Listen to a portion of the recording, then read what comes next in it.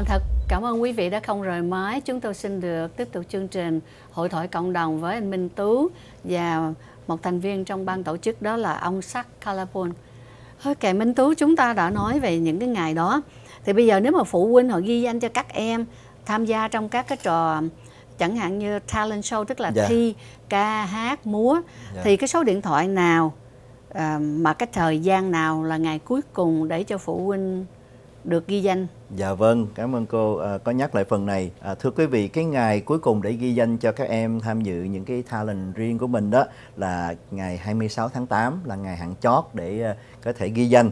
Và quý vị gọi cái số điện thoại là 469 300 9939, 469 300 9939. Dạ vâng.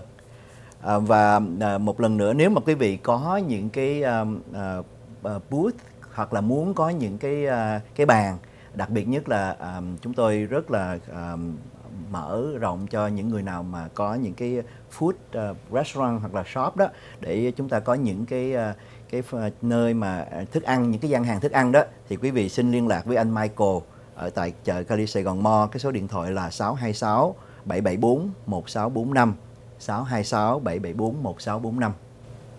Cảm ơn Minh Tú. Bây giờ có thể là Minh Tú có thể chia sẻ với tất cả những người đang bà con đồng hương đang theo dõi chương trình của chúng ta là chương trình năm nay lễ hội lần dần trăng ước mơ cho các trẻ con tại miền Bắc Texas của chúng ta, mùa dần trăng ước mơ thứ 7. Đây là lần tổ chức thứ 7, tức là chúng ta đã cộng tác nhau 7 năm rồi.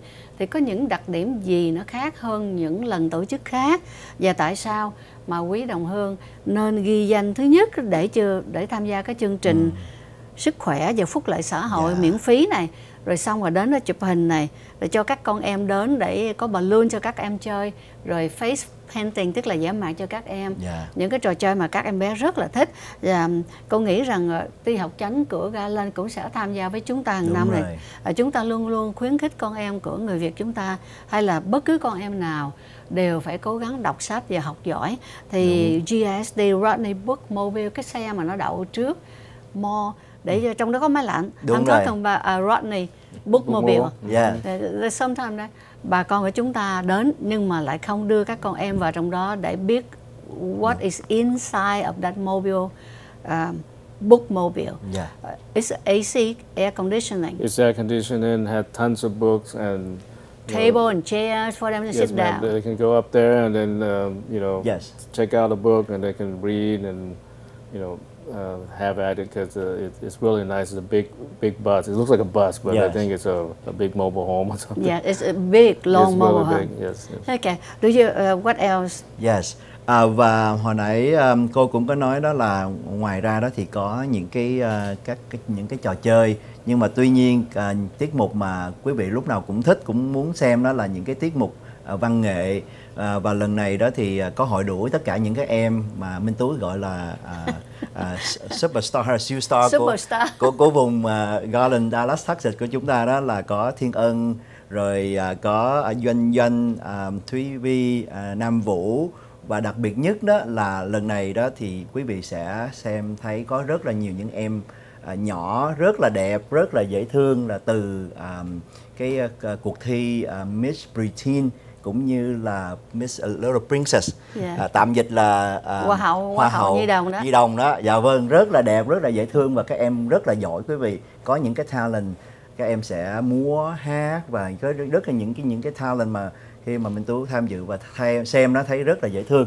Sark, can you talk a little bit about those Miss Preteen and Miss Little Princess? So we have a treat for everybody this year, because we just finished our Little Princess pageant in July. And we're going to be presenting our queens and all the winners at the Cali Saigon Mall Children Mid-Autumn Festival. And our top 3 winners, they're going to be doing their talent performances.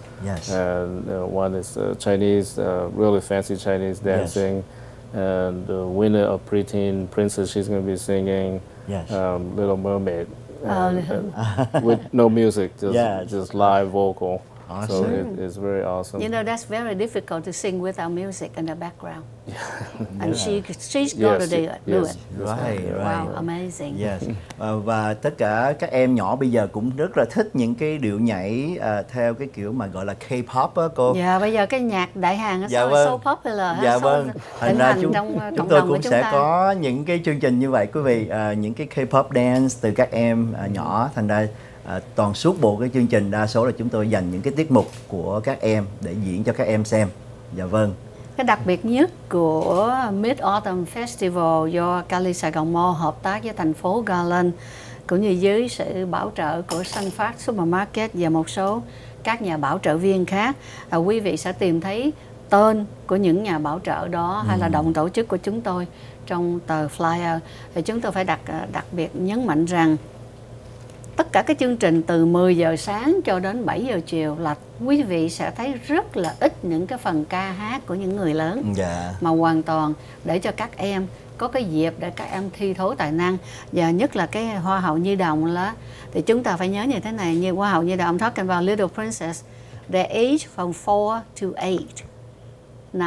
It's from 5 to 12. 5 to 12 Yeah, for the Little Princess. Little Princess. So 5 to 12. 5 and to 12. now, can you imagine 5 or 6 years old? Yeah. and now if they win, now they have to do community service. Yes. Right. So that's a very strong, huge commitment. Yeah. Yes. Okay, go ahead.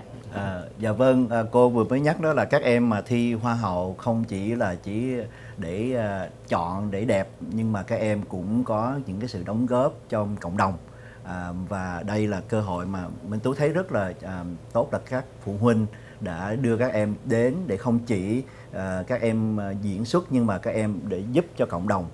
Và đây là một cái cử chỉ rất là đẹp. Là một công tác thiện nguyện. Đúng rồi, một công tác thiện nguyện rất là đẹp. Và chúng tôi cũng rất là muốn những điều này. Thành ra đó là lý do mà Cali Saigon Mall cũng như cộng đồng vùng khu vực Garland nó muốn quý vị đến để tham dự, để thấy được nhiều những cái điều mới và những cái gì các em có thể đóng góp cho cộng đồng của chúng ta. Dạ vâng. Dạ. Minh Tú có thể nói thêm chút xíu về cái chương trình văn nghệ buổi sáng từ 10 giờ cho tới 7 giờ chiều, là có nhiều quốc gia sắc tộc đã tham gia với chúng ta. Dạ đúng vậy.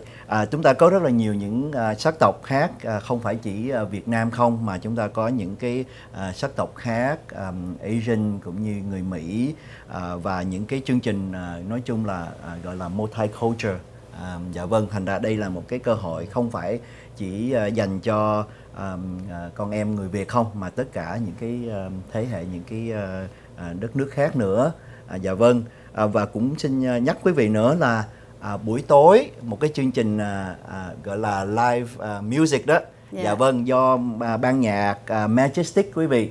Chúng tôi dành đặc biệt lần này có mời ban nhạc, nhưng mà theo tinh thần là thiếu nhi, thành ra những cái tiết mục đặc sắc của các em mà được lựa chọn đặc biệt đó cô. Dạ, cũng sẽ trình diễn buổi chiều. Dạ vâng, trình diễn buổi chiều. Bắt người ta hát rồi ban ngày rồi bây giờ lại bắt qua hát chiều. Dạ I'm talking about we having the little kids perform during the day, and then we asking them to move to food court area stage to sing with a live band again. Rất là live band. Và Minh Tú cũng có mời. That's a lot to ask. Và bên cạnh đó thì có một số những ca sĩ local, thí dụ như Bun Na Trinh và một số những cái ca sĩ người lớn nữa.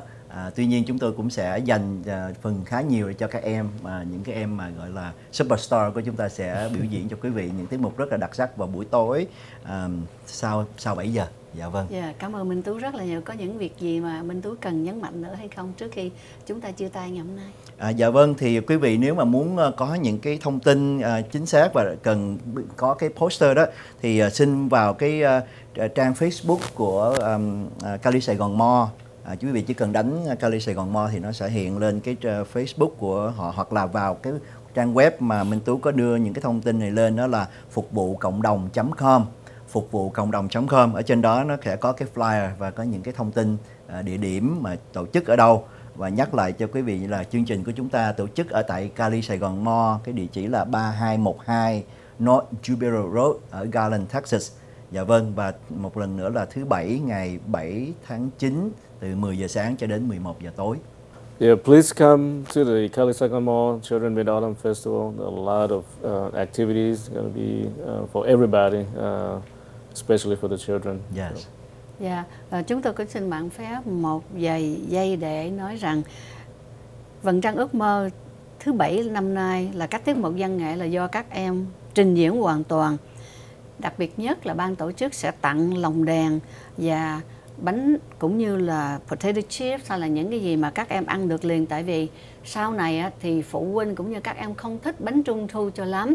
Cho nên ban tổ chức đã suy nghĩ rất là nhiều. We thinking about mooncake versus some of the things that nowadays they enjoy the most. So tất cả các em sẽ có một cái túi quà mà trong đó ít nhất là cũng 4 thức ăn mà các em ăn được liền tại chỗ và một cái trò chơi. Dạ vâng. Và đây là tất cả tâm tư của ban tổ chức. Chương trình của chúng ta đã hết giờ. Cảm ơn Minh Tú. Thank you, Sax. We are running out of time. We're looking forward to be talking with you on our next show. Chương trình của chúng tôi đến đây đã hết giờ. Xin được tạm ngưng. Giờ xin kính mời quý vị hẹn tái ngộ trong các chương trình kế tiếp. Xin trân trọng kính chào.